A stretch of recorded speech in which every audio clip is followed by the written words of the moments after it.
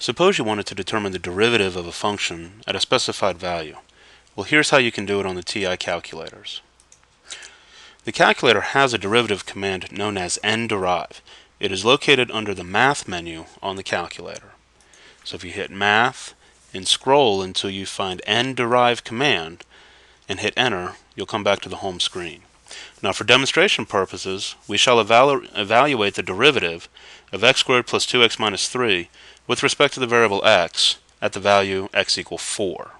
So we'll go ahead and type in the function x squared plus 2x minus 3.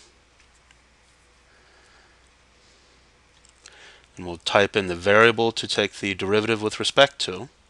And then we'll type in the value that we want to evaluate the derivative at.